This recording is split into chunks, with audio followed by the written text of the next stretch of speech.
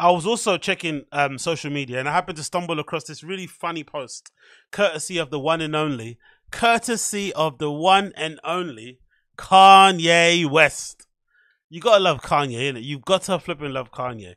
I love how he just pops out and just reminds people what time he's on, because I guess on his side he must have people basically I won't say hoping that he has a breakthrough, hoping that he has some sort of turnaround, but I like that he kind of feels like he has to keep reminding people that he does whatever the hell he wants. And it kind of reminds me of that Gerard Piqué interview recently in El País, where they're asking him questions about you know, his his relationship with Shakira, and how now they're being divorced because obviously, you know, he was allegedly caught cheating and whatnot, and the internet is completely turned against him, and they're hounding him online and trying to bully him, and he was basically like, hey, I'm gonna do whatever the hell I want, all right? And it was really refreshing to hear that sort of thing, instead of like trying to appease and win over the internet, when in general no one cares, right? In general. And also, you're never going to win over the internet when you're really the bad guy. So I love that Kanye just kind of pops up randomly. I want to remind people, hey, I'm still on that mad time. So Kanye got on his Instagram recently and decided to put a poster up of the, you know, the funny, legendary comedic movie 21 Jump Street, featuring Jonah Hill and Channing Tatum. And the caption that he wrote is as follows: watching Jonah Hill in 21 Jump Street made me like Jewish people again. No one should take anger against one or two individuals and transform that into hatred towards millions of innocent people. No Christian can be labeled anti-Semite knowing Jesus is a Jew. Thank you, Jonah. I love you.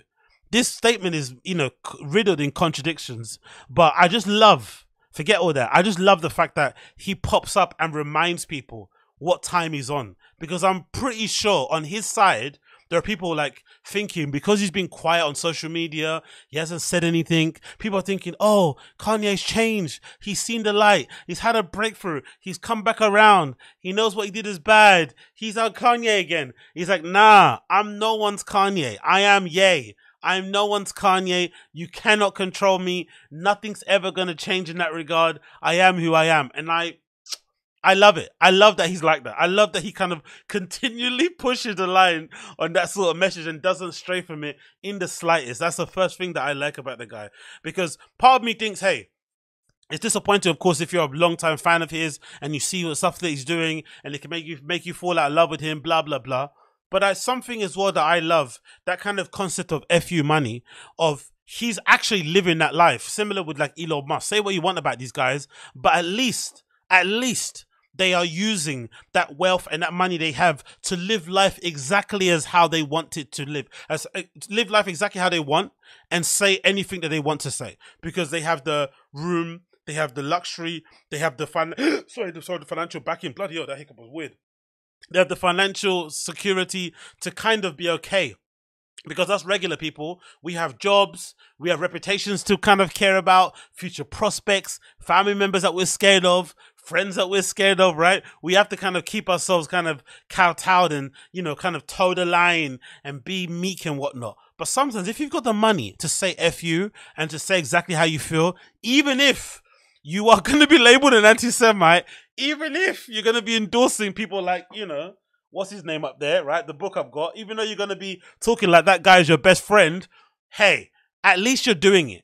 And even more so with Kanye, I have to respect it with Ye, is that he's doing it as being like a cool guy, as being like the pinnacle of cool guy, where he knows all those people in that scene, for the most part, are very heavy left-leaning, super liberal. So the fact that he's coming out and being this hardcore, right-wing, Christian conservative type of guy, it's going to alienate him from his entire friend base, which it basically did. But because he's so genius and his talent is so high level, he knows all it takes is another good run of products and they're all going to be coming back again, you know, trying to kiss his feet and trying to get invited back to shows and go to flipping listening parties and whatnot. He knows how fickle the game is. So he's just kind of playing it like a fiddle. But of course, if you're his friend, if you're the people that he dissed along the way, the Yoon from Ambushes, the Tremaine from Denim Tears and Supreme, and all these people, John Legend, if you're those kind of people and you know him, like you'd have to be like, hey, if I see you, I'm gonna punch you in the face, because he's definitely somebody that you feel like hasn't necessarily felt the consequence of his words. He kind of has fights with paparazzi people, but when Diddy wanted to put it on him, he suddenly got on the internet. That was a really lame bit I thought of Kanye at that time, where flipping Diddy was trying to get at him to try and meet up, and he was basically screenshotting the conversations and sharing it on his feed and being like, if anything happens to me, Diddy did it. Like basically just snitching, like acting really, really weird about it, which I thought was really, really lame. But again, he's a billionaire. You can kind of do billionaire things, and you know that is the kind of weirdly secret thing that I wish I could do. Of course, I wouldn't come out and be a flipping anti-Semite, but just the ability to just say what you want and kind of fly off the seat of your flipping pants and whatnot, and just kind of go with the flow and let it be as it is. Especially if you're supremely talented, you know everyone's gonna always come back because your talent is, you know, basically undeniable. So big up Kanye for being the guy that he is. Big up Kanye for being the guy he is and reminding people that, hey, I'm still on that time, by the way. Don't think I'm your friend. I'm not your friend. No. Not your friend. So yeah, big up Ye. Big up Ye.